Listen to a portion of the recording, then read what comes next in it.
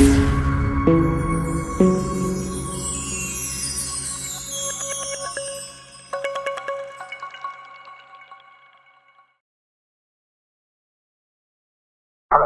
Yeah, what's the problem, sir?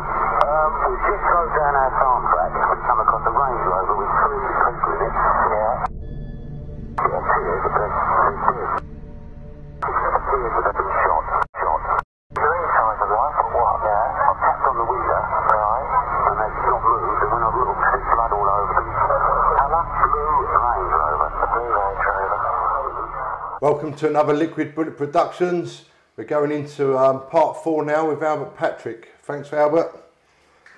Cheers, mate. Albert, where we're sitting at the moment is just on the Thames estuary. It's a little bit of interesting location for you. Yeah, it's very interesting. For, as I said, 2 years I've been sat doing this review, and if you look out my front window, to the left is Rettendon, just over the hill is the crime scene. You can see that in the distance on the left. You pan round to Southend, and Southend is connected because that's where the Essex boys had some nightclubs and lots of connections there where Tate was living in with Nipper Ellis. And then you come round again to the middle, can't quite see it, but in the distance is Clacton, and Clacton is connected because that's where Michael Steele lived. That's where they were arrested on the 13th of May 96. And then if you pan right the way around to the right, in the distance, but you can't quite see it, is Holland, and that's where the rib was used to cross the North Sea to pick up the cannabis, according to Nichols' account. Yeah, it's so quite an interesting intriguing view, that I can see 4 crime scenes without moving an inch. So quite relevant. We're going to go into the questions and answers now, which the viewers have put over to us, Albert. So if you're happy to go into them, we can fire some questions at you. Certainly, let's go. Okay, so first questions come from Donna Maiden. She asks, it is well documented that Pat Tate and Tony Tucker had their phones on them that night. We are told that Pat received a call while supposedly in the company of Michael Steele. We know the mobile phone evidence was used in court, but the same research done into Tucker and Tate's mobiles and their approximate location at the alleged time of the murder. Difficult one because I haven't seen all the material, but let me explain how I see it. You've got Tate's phone, which received a call from Sarah Saunders at 1844, and Nichols says that according to Steele's account, when he talked to him after the murders, they were just turning into the top of the lane. That's what the jury heard, that's what the judge said, and that's what Nichols says happened. It's a minute, less than that, drive down to the crime scene, and they're still on the phone for 3 minutes, 4 minutes, talking to Sarah. So that is what the jury heard. The defence did not have the opportunity of checking Woombs's phone when Nichols says that he got a call down the lane. Park that for a second because it's relevant to the phone on Woombs and Nichols. Back to Pat Tate. In relation to disclosure, nothing else is disclosed after 1844. Now, I just do not believe that no one has been in touch, either leaving a message or on his phone to say, well, the restaurant's booked, you've got a girl waiting back at the house, Claire waiting for him to go out to dinner. So we honestly believe that there was no other call. So that hasn't been disclosed. And more importantly, the defence, so I'll start again, the 1844 call says that Steele was in the Range Rover with them, and we know from the work I've done on the timeline is that they were only at the Hungry Horse pub. And do we honestly believe that Tucker, Tate and Rolfe allowed Michael Steele to get into the back of that Range Rover with a bag, with boiler suit on and with gloves, plastic gloves on, and then drive 10 minutes down to the crime scene? And why go all the way to the Hungry Horse? Why just didn't stop at a pub that's much nearer and get on with the deal that's going to be taking place? Yeah. It just doesn't stack up for me. There's just no reality around that having taken place. As far as Tucker's phone is concerned, there was only messages in, and his last call, if I remember rightly, was 1707 when the Mick Bowman call took place. So I think that was the last call for him. Lots of messages left on his answer phone after the alleged time of death. So yes, analysis has been done, but for me to be happy and understand what's happened with the phones, I need to look at the raw data. Yeah. I need to do analysis around the calls that were made and not have any missed out. You've got to have them all in front of you and make a judgment as to, and of course, it doesn't mean to say that if my phone's used, it's me on the other end of the line, does it? No, it's great, so, or where I am, or who I'm in company with. So, you know, a very much a grey area that I've identified and David and Birds have identified that there's something not right. And even David Bristol says it. He's expert. The schedules are not right. And when did the police obtain them? And who got them? You know, it was rumoured that that steel was being looked at by customs, and when did they make their application? So lots of questions to be answered. Yeah. Okay, we'll move on from there. How about David Rock asks, on the night of the murders after the alleged time of death of 7 p.m, the three were spotted at the Fortune and War pub with another man who the landlord knew but didn't name. Who was that man and why did the police not follow it up? Good question, because guess what? I've answered that in part 3. Yeah. Yeah. I picked up on that way back on the Bernardo Mahomey website, and there are messages and actions there that have not been dealt with properly.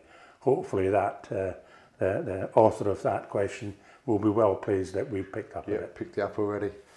From the same guy, David Rock, is there any other evidence that they were alive after 7 p.m? Another good question, because I think I've answered that one reasons well. It's that magic word, evidence.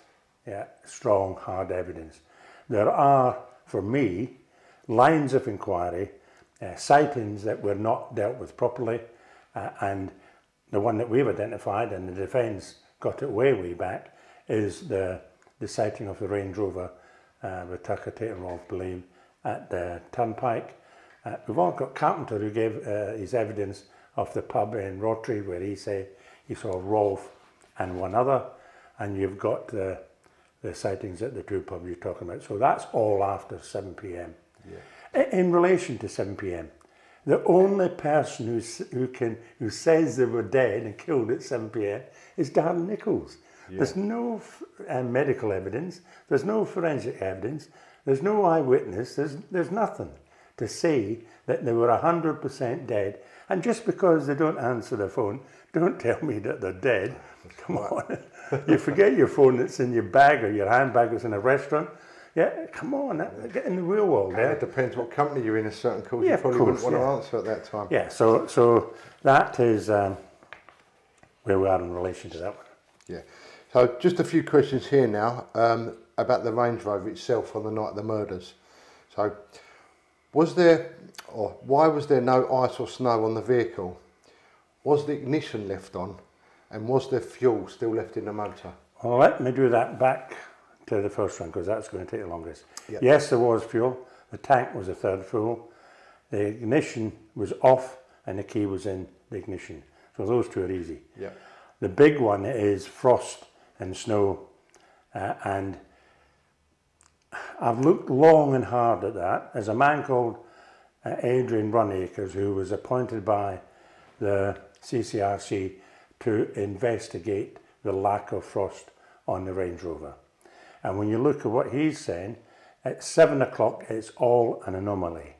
Yeah, he's got the temperatures, done a long report, and that's the bottom line. That's what he said. He can't really answer it, but for those reasons, and the reasons are scientific, I think, if I use that word, because the trees are up close to the Range Rover, yeah, it would have kept it warm and wouldn't have done. The engine running for a long time, and the heat from the body. So lots of reasons put forward to deal with 7 o'clock. My question is, okay, hear what you say about 7 o'clock, and I've asked Mr. Runacres indirectly, tell me about 12 o'clock. You know, would it have made a difference if, in relation to lack of snow and lack of ice, if it was 12 o'clock, 12:30, 1 o'clock when they were killed, yeah, or whatever time, and is that the reason? I have personally spoken to Peter Theobald, the farmer, and he he says he had to put hot water on his windscreen to get it clean. Now, is that because it was out in the open more and his farmyard and 500 yards away there's a difference? What I would have done is tested it. Is gone and put the Range Rover there with the temperature right and see if it would have made a difference. Can't do it now because all the trees have been taken away. So not very satisfactory, but there's got to be a reason for it, and the closer to 8 o'clock that they were killed, I think, is the reason. Yeah, that makes sense. 8 AM, that is. Richard G asks, do you think all three men could have been the target? Well, the Crown's case is that Tate was the main target because of the bad cannabis deal. I would suggest that from what we've uncovered and what Jasper says, that Tucker was the main target. And when you look at Rolf, what is Rolf? He was described as a gopher, definitely involved in the Whittaker murder. I honestly believe because of their behaviours, all three were subject of concern by lots of people in the criminal world to say that they were getting out of order. But I think when you look at the money situation, and I've said already, the key people based on the Jasper account, that's more in keeping with how I have experienced in my time as a servant cop. Yeah, I suppose as well from a sort of point of view, if they're going to take one out, they may as well take out the whole pack and not leave any loose ends, isn't there, to that? Yeah, you just think about it. If there was a ruck between Steele and Tate, yeah, why take out Tucker and Rolf? Come on, it's a bad cannabis deal. The money's owed in relation to those two. They've had a ruck. Yeah, why take out the other two? It just doesn't make sense, does it? Right, so in relation to that, for me, that's not a strong motive. And that needed more investigation. Yeah. And it's just, sorry, but I wasn't there and I don't know 150% what happened, but I'm just putting my experience to what I see the situation. Yes.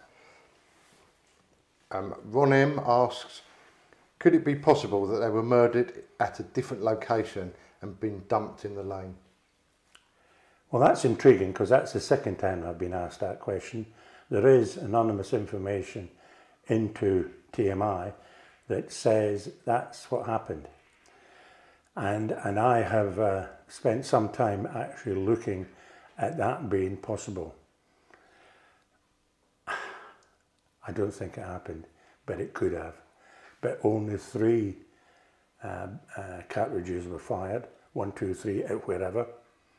And then the vehicle would have had to be driven down the lane, and then the other 5 were shot 100% from the crime scene because of where the glass is and where they were found. They haven't gone around and dropped them. Yeah. We're satisfied that the back right-hand door is the principal position that the gunman was in. Then he's gone round the front, and he's had to go round the front where one of them had been discharged and fired 2 shots into the back window.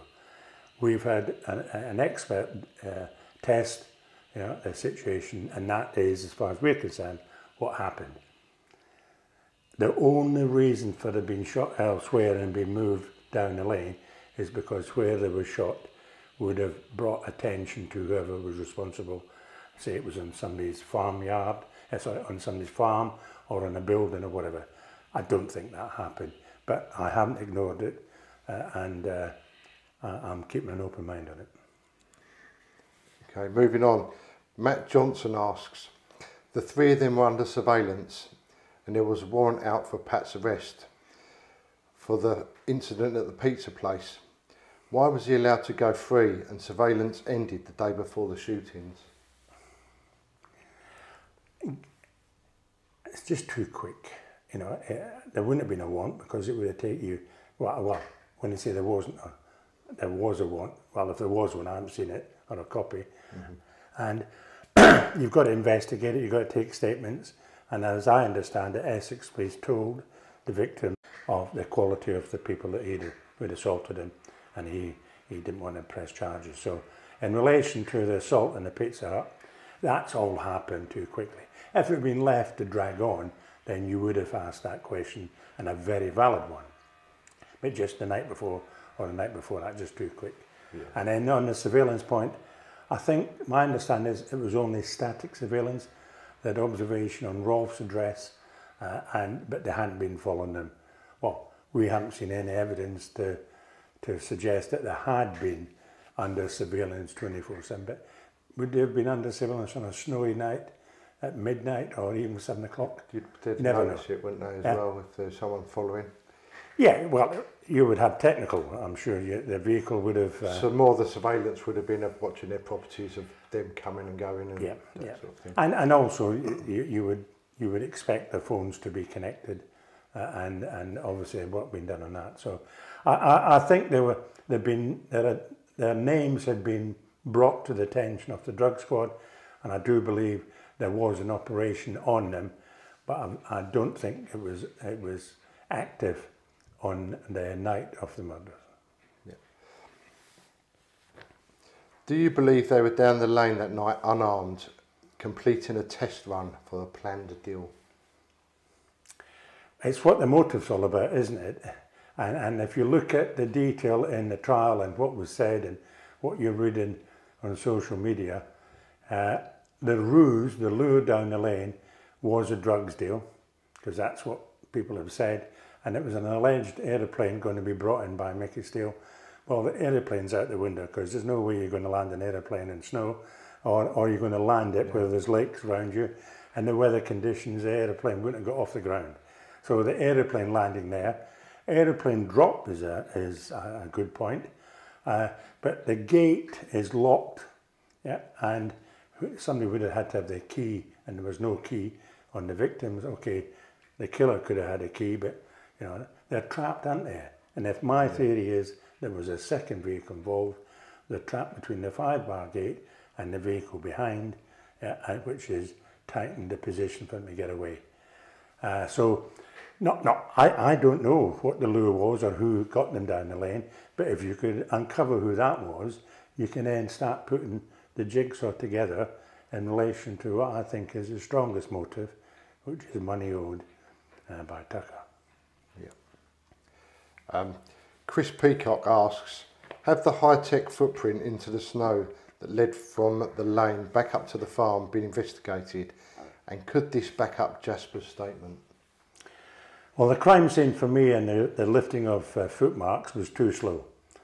And again, speaking to Peter, the farmer, he says when he arrived down the lane at 8 o'clock, it was covered in snow. Yeah, there was no track. There was obviously tracks underneath the snow, but it was covered in a light snow. And from what he saw, there was no break of the ice. And then when you look at when the police arrive, it's about 3 hours before the first photograph's taken. Or 3 hours, 11 o'clock, arrived at 8. 11 o'clock the first photograph is taken, and you can see that shoe mark, the high-tech trainer, at the rear offside door. One only, no others found, either going that way in the Jasper account in front of the Range Rover, or going back up the lane and going back towards the farm. There's only one trainer mark found, no others. Yeah. Now, have they been missed with all the trampling that's gone on with all those police officers I've seen at the crime scene? Yeah. And people walking up and down the lane that they shouldn't have done. But the bigger one for me is, come on, the size 12 wellies coming down the lane and 2 pairs going back up again. Yeah. Not one single size 12 welly boot mark on that lane. And that says quite a bit, doesn't it? Yeah, of course, yeah. It's a big part of it. Right, moving on.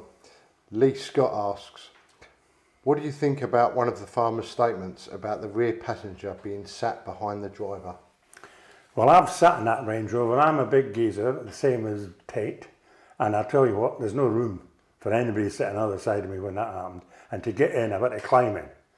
Yeah. So sitting, so as far as the back is concerned, from what I've seen from the photographs and the sketches, he was sitting in the most comfortable part, right in the middle, because you've also got 2 big lumps in the front as well, where the seats are going to be right back.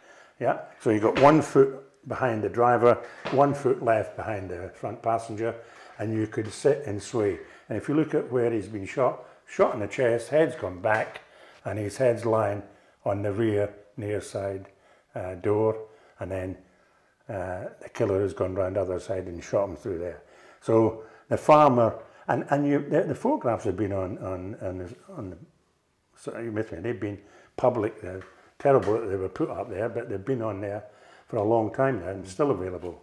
So, and he's looking through dirty windows as well, and it's just coming out of darkness, and he's never seen him again. So, listen, I've spoken to him, right? What he said, yeah, is what happened.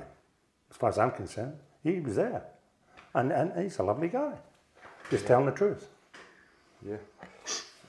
So we're going to ask some questions now connected to the case. We have a number of questions asking whether the reported murders could be connected in some way. So Lloyd Jones asked, could the killer be linked to the Maxine Arnold and Goodham case? Well, I have reviewed that case as a serving civilian cop, civilian officer in the Met, forgetting how long ago it was. There are named people in that who have never been arrested, charged or convicted. They may be connected because they know each other, but I don't think there's any evidence to say that's connected. Next question from Amanda Green. She asked, are the Lovers Lane murders thought to be linked to the Essex boy case in any way? I think that's the same as the Epping Forest, Goodham and Arnold, so there's no evidence. I've reviewed and saw nothing, but I haven't seen everything. And from Paul Vickers, he asked, has any links been made to Linda Millard's disappearance or to Terry Ball? I've read the information on in the inquiry on that. There's no evidence, but Ball was spoken to, I think, wasn't arrested, and his premises, which are close to Rettendon, literally opposite the wheat shift in that part, had his house searched with his permission. We've got the sad case where Linda Millard is missing, presumed dead. I think she probably is dead. A car was found on one of the spots in Bristol area off the channel there, and just her shoes in her car. The information was that she'd overheard her partner Terry Ball talking about something, believed the murders, and that he'd locked her out of the room. She'd gone and told friends, and there was a potential line of inquiry, but there's no evidence to say they were connected. Doesn't mean to say they weren't, but there's nothing that I would be raising as a high priority action to deal with. So John Sharp asks, do you believe John Marshall's murder was connected to the Essex boys case as he was in the same friendship circle and a Range Rover, the same as his, was spotted the day before the murders in the lane? Very interesting question again. I wished I had kept the John Marshall murder on my patch in South London, because I would be much closer to find out what happened. John Marshall was found in his Range Rover in a bale of hay on my patch in South London, Sydenham. I was the head of CID, and between Kent, me and Essex, the right decision was made, I believe, to take it back to Essex, where he was reported missing, for them to get on and deal with. John Marshall is connected because he was in the same circles. The family will say he was not a drugs dealer, I don't know. But what I have done, I've spoken to the SIO, Senior Investigating Officer, in relation to that murder, and he believes he uncovered who'd done it, but there was no evidence to support that theory. And the names that he put up are indirectly connected, but not directly, i.e. moving in the same circles, having been in the same area, same age group and the same associates. John Marshall is also mentioned in Rettendon, as you said, as part of that circle. So again, no evidence, but Jock Gamble says that he thinks he identified who was responsible, and it wasn't any of those involved so far that I have seen in Rettendon. Moving on, Gary Mason asks, What is the likelihood of Jack Holmes ever clearing his name? Everyone can see he was an innocent man, so why did he still carry the name of a murderer? That's not for me to answer, sadly. Will he ever clear his name? I really do hope he can. My disappointment in relation to Jack Williams is that when I started doing this review, I wanted, through the defence, to talk to him. That never happened. Thank God he's out on parole now, and part of his conditions are that he doesn't talk to the press, and he sees me as part of the press because I'm appealing to the press for help to solve it. Working through the Michael Steele review, he's still inside obviously, I hope that we'll have uncovered enough, because if you prove Michael Steele innocent, then the knock-on effect is that Jack Williams will be innocent as well. And I'll harp on about, I've used that before and I'll say again, Jack Williams did not pull the trigger on the shotgun that killed Tucker, Tate and Rolfe for all the reasons I've said before. Just not right. Yeah. And listen, here's me sitting here 26 years and saying he didn't do it. I could be wrong, I know that, but you've got to give me some credit, yeah, for my experience around contract killings, assassinations, and evidence that we've uncovered that ain't there, that has been disproved on the Nichols account.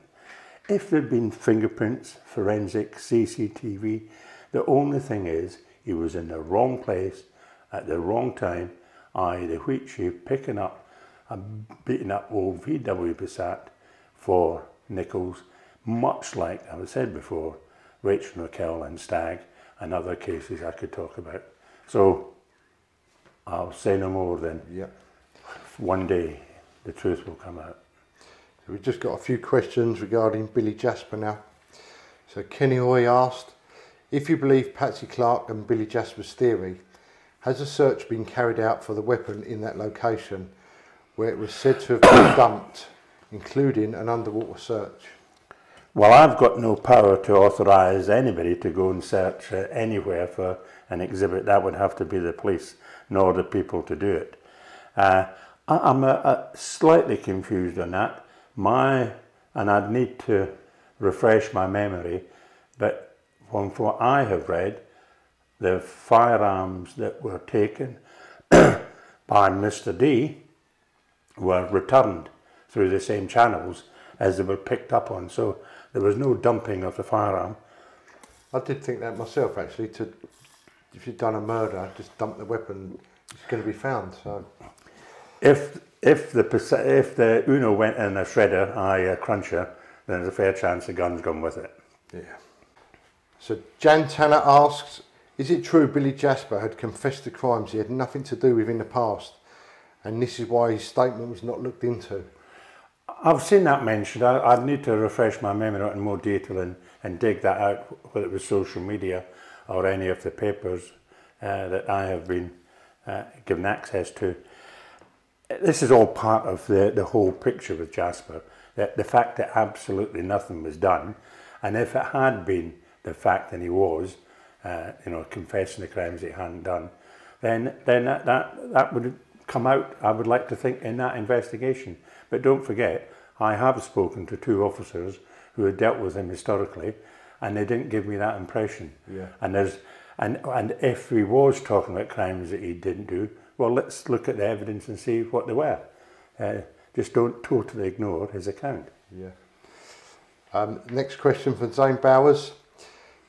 Did Jasper actually say he heard gunshots, as they would have been heard from where he was meant to have been waiting? I thought it was the other way around. I thought Jasper was asked that question and he never heard any gunshots. Nichols was asked that question and he said he didn't hear any gunshots. And from where they were, I can understand that neither of them would have heard.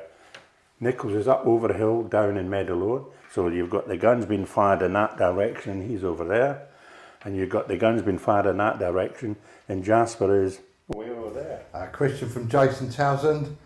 It has recently been said that Billy Jasper did not name Jesse Gow and the assassin or anyone else involved in the murders. Is this true?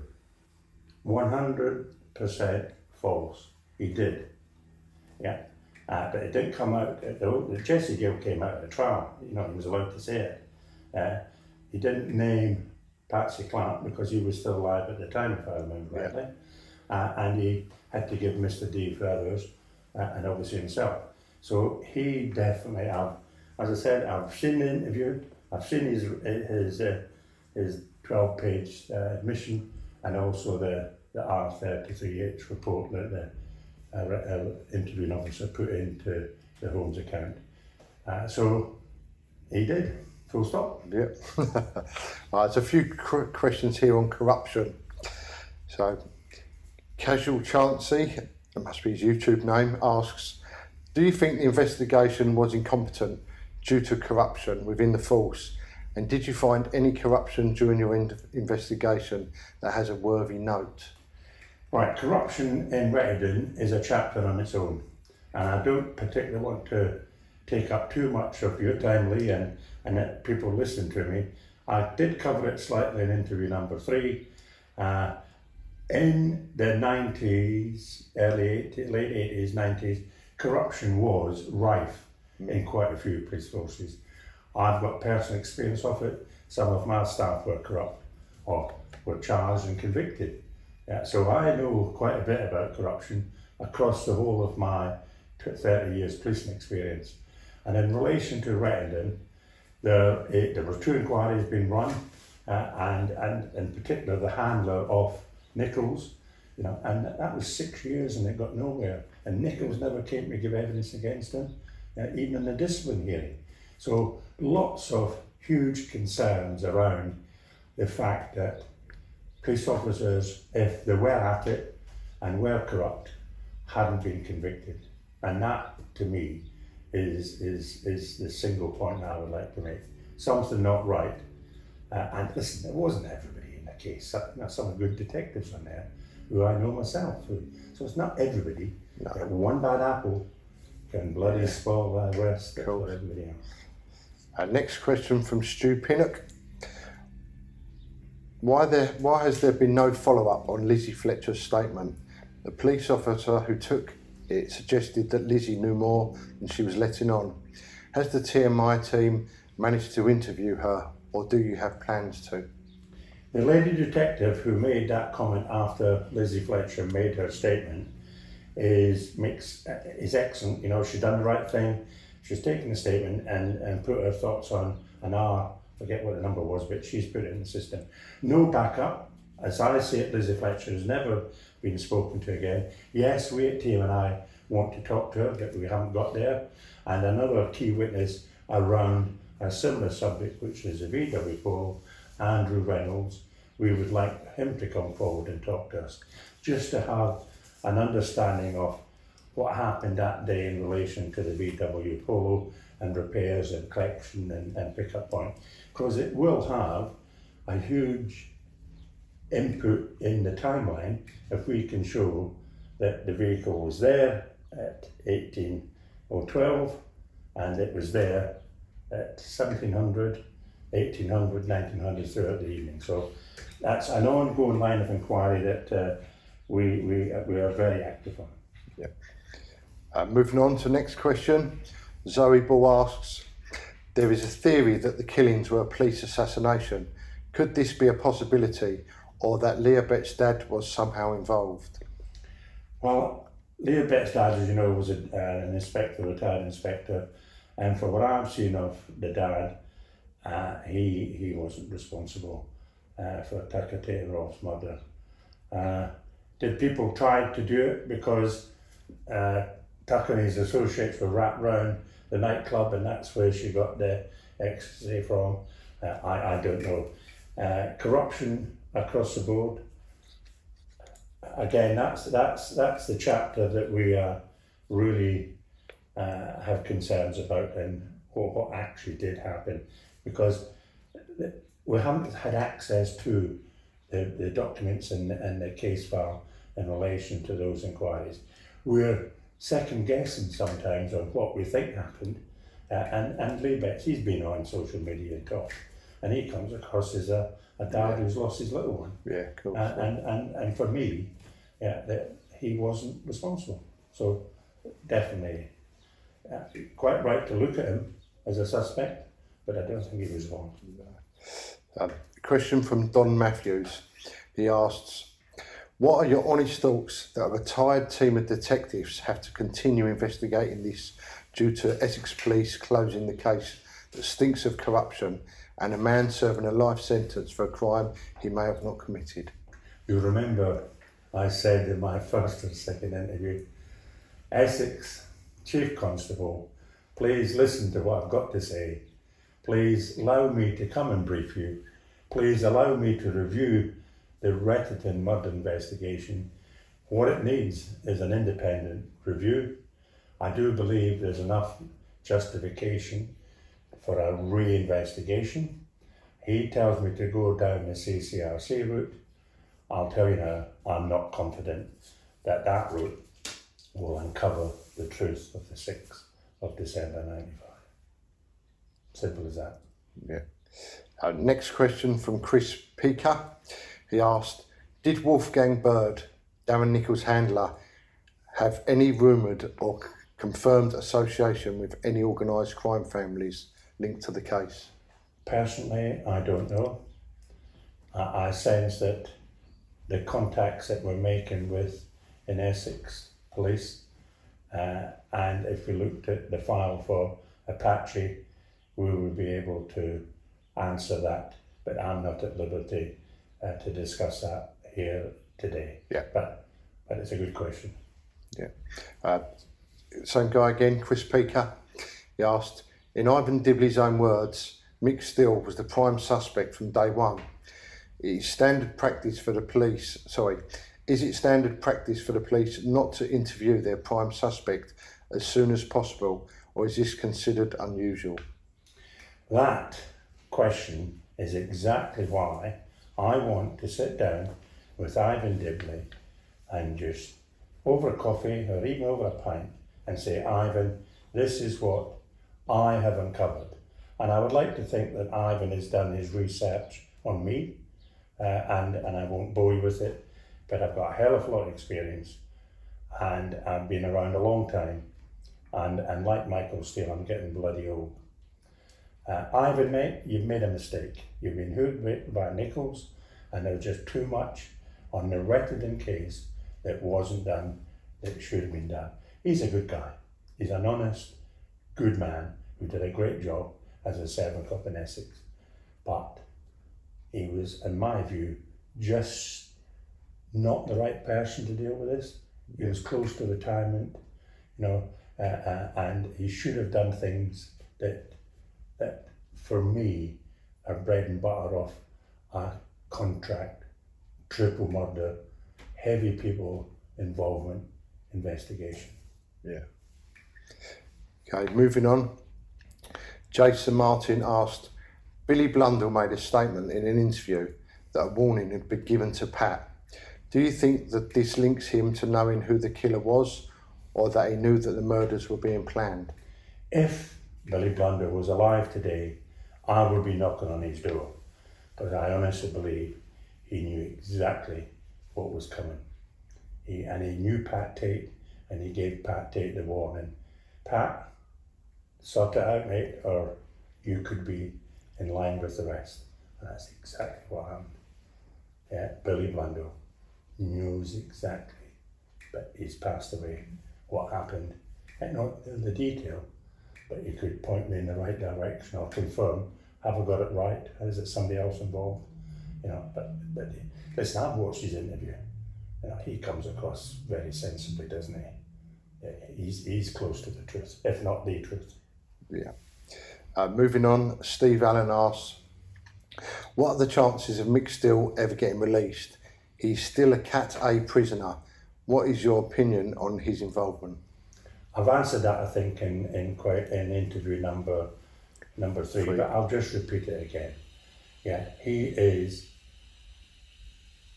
totally and utterly frustrated, disappointed, gutted, not impressed, obstinate, not that other word, man who is 79 years of age, a political category A prisoner in Monster Mansion, and it cannot be right, can it? come on, it just cannot be right. When the guy who allegedly pulled the trigger and killed the three of them is out, yeah, and okay, perhaps it was a better model prisoner than Michael Steele is, but this whole case needs a serious, serious review. If somebody constantly pleads their innocence, yeah, and somebody like me, and I'll blow one trumpet, it needs to be brought in on a one-off and say, okay, have a look at what we've got and give an honest, experienced, professional report as to what took place. Simple as that. And this is what this needs, seriously. Yeah. Moving on, Gavin Cushion asked, you mentioned Mad Mickey Bowman in your last interview. Was he more involved than just selling the gun and anything to do with the setting up? I like that question. 1707 call, come on Mick, and then suddenly the next day he's ringing up, you okay, call me, you okay, call me, you okay, call me. Something not right there. I want to know about the Uzi submachine gun. You know, there's lots of questions for Mick. He gets nicked, yeah, and he's interviewed, and he gets charged, and all the ramifications. I see him a little bit like Nipper Reid, and is that what again? Ellis. He used to be my boss, Nipper Ellis. You know, he's a rascal. He probably knows a damn sight more. Is he involved? Is he part of the lure down the lane? Could be. But if he'd been out of prison because he's locked away up north, he only lived down the road here, and I've been knocking on his door as well. So he's another knock on the door person for me. Just another question here. Have you read the book by Alan Duggan, Who Killed the Essex Boys? Yes. He has it. No, it's still the bottom drawer. I ain't finished it yet, but I cheat and I go to the back, and whoever this gentleman is, Alex Duggan, I don't think that's his real name. I think this is written in a pseudonym. Who is he? Who is Alex Duggan? Whoever you are, mate, bring me up. I want to talk to you. Simple as that. Some of his thinking is, you know, there's lots of information, fact in there that I would like to share with him. He does say at the end, though, it was Mickey and Jack that did it, so I would just want to give him my experience. Perhaps he'll write another book after it, but not my cup of tea. So yes, the message is halfway through it. Scott Perry asked, do you think Darren Nichols should now be charged, as everyone can see he's a liar and doesn't deserve witness protection? Well, the first thing is you need evidence, you need to prove it. I think there are people in the who've been seen already who can actually show that he's lied. Not really part of this review. Somebody else needs to look at that and needs to be considered. He's protected at the moment, so I'm excuse He's part of the witness protection system, and no one can touch him. We can't even talk to him. I would love to talk to him. That ain't going to happen. But the right thing to happen, if he has lied, is to come forward now. I know he would probably get locked away. Again, that wouldn't happen. But if he's on his deathbed one day, you know, and he sees the true light of the 6th of December. You know this? I honestly believe that Steele, Wooms and Nichols did not have a clue of what was going to happen down that lane on the 6th of December. Because the only thing that sucks them in is Nichols' evidence. Nichols is nicked, he's looking after number 1. He knows he was down there at 1848 when he uses his phone on his voicemail. He knows that he's called Jack Wooms because he's there collecting his vehicle for him. And he knows that Steele has been there because they chatted afterwards. You know, Nichols worked for them. So he was working on the cottage days after the murders. So if you look at the Crown's case, if you could just prove that 1 minute past 7, Tucker Tate and Rolfe were alive and elsewhere, then you got nothing. Yeah, okay, I was down the lane, so what? I was in the pub, so what? Nothing to do with the murders. But then when you look at the defence around the Jasper account, there's too many questions here I need an answer to. Yeah. And I want to talk to Jasper. My trouble is, I don't have a warrant card. Is he a witness or is he a suspect or is he both? So, and there's a lot of questions that weren't asked of him that in the cold light of day I would want to do so. So in relation to where we are with that one, time will tell. You've sort of answered this question, but it's the flip side of what we just asked, so I'll throw it in anyway. Lloyd Jones asked, could Darren Nichols have been a lone paid killer? Shooting was a hobby of his. Yes. So yeah, it is. It is possible. But if we can prove the live women after 7, then it's a lot of... Yeah. Another question from Jason Townsend. He asked, what evidence is there that Nichols lied about the time of death? Nichols lied, and the time of death I would like to split if he doesn't mind me.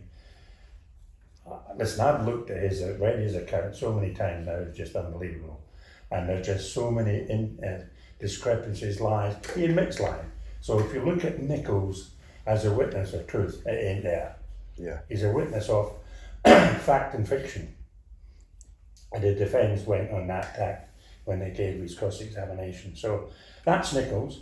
When you look at the time of death, I'm blaming Essex police for not even attempting to establish the time of death, and to do what should have been done is the temperature inside the Range Rover, the temperature of the bodies, and this mad rush to get the victims in the Range Rover off undercover elsewhere. Put a bloody tent up, yeah, and take your time at the crime scene, and don't walk up and down the lane.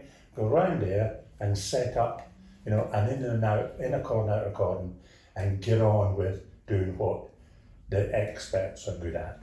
And that didn't come to the DI in charge. He said it was an unhappy crime scene. Unhappy because the sun's coming out. Well, deal with it, you know. Yeah. If needs to be put a blow machine down there to try and keep the temperature the right temperature, that would be a bit false. But get in quickly, video it. Why didn't they video it? The quality. Listen, they missed the cartridge in the front near side, that was never taken a photograph. They missed the one that was in the glove box, and that fell there because I think it came off the seat and went in there. Couldn't have gone in there, it was almost impossible. So lots of niggling issues for me that just weren't done right. Yeah. So I'm blaming Essex for not getting that question out. And then, listen, the pathologist might not be able to 100% say the time, but it just might have put it in favour one way or the other. Yeah. Yeah. Or if you couldn't do it, then you couldn't do it. At least try, at least do the job. Yeah, of course. Okay, moving on. Kevin from Kevin Hoey. Why is Mr. D's identity not disclosed in court, and why was it protected? Not sure if I covered that, but quite simple. Jasper would have been given a caution to avoid incriminating himself, and the judge ruled it was hearsay. You'll notice that those who passed away were men, but Mr. D wasn't the only one whose true identity wasn't given to the jury. But and I think I've explained that before, I've been in similar circumstances where, as an SIO, you've got to go in the witness box and justify your actions or your non-action. And when you look at the defence's dealing of Jasper, okay, the rule, I think the judge made the right decision. You know, that's the law, and he made the right call. He said, we made those rulings about what Jasper could and couldn't say. But if you put the SIO in the witness box and say, okay, the trouble with this case is the SIO doesn't know about Jasper. Or that's what appears to be the case. But anyway, somebody did, yeah? Somebody on that investigation knew about the Jasper account.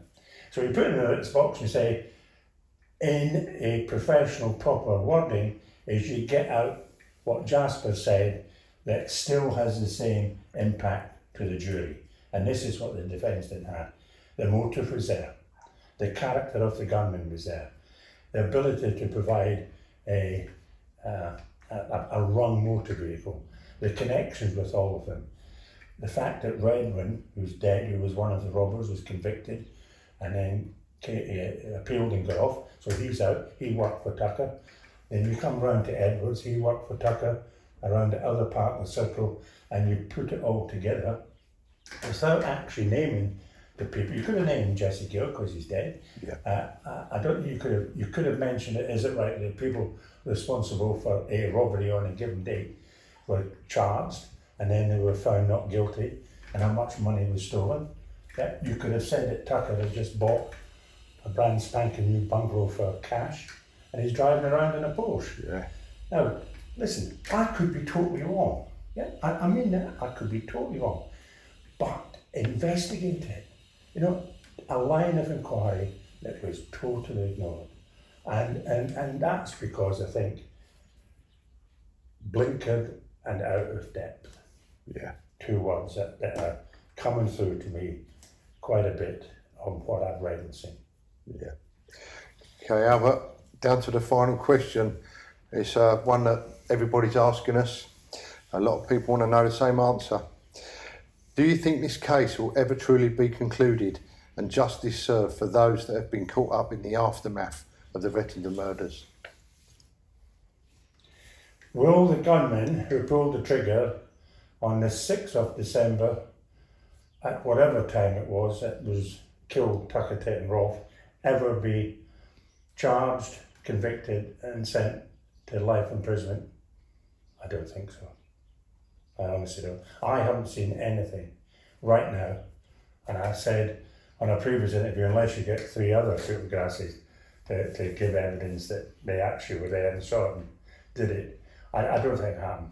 Jasper is actually given the evidence. You know, if he wanted to and was allowed and you can corroborate what he said, that's corroborate with new evidence, not just corroborate his account. Mm-hmm. Then there's a possibility. It will never be solved. But what I want out of it is for the truth to be uncovered. And we've discussed this before. The truth of the 6, and I need the public of Essex help. There are people out there who can just come, please come and tell me what you know about the Rettendon murders. And Jack and Mick deserve, even after 27, 26, 23 years imprisonment, to have that plug unpulled and the relief of knowing that for the time I've been trying, I actually was telling the truth. The big downer for them, as you know, they got sucked into the drug importation, whatever package you want to talk about, and the evidence of that has got them convicted. Yeah. And that I think is it. But you know, somebody needs to listen to what I'm saying. Yeah, really needs to listen to what I'm saying, and I will personally come anywhere in the United Kingdom and brief them. Simple as that. So, you know, over 2 years now, and I'm getting frustrated. Another sunny day in ME12 2NL, and I ain't giving up, but it's hard work now. Give me a warrant card and I'll solve it overnight. Thank you. Albert, thank you ever so much for coming and sharing your answers with all those questions. There might be a part 5 in relation to something else. The corruption side of it. It needs, if they don't listen, yeah, then I will throw mud at the wall, and I don't want to do it. Yeah. But if they ain't listening and don't give me some respect for the time I've spent on this, then the mud will be thrown at the wall. I hope you're listening. Very stern warning there. Thank you, Albert. Much appreciated.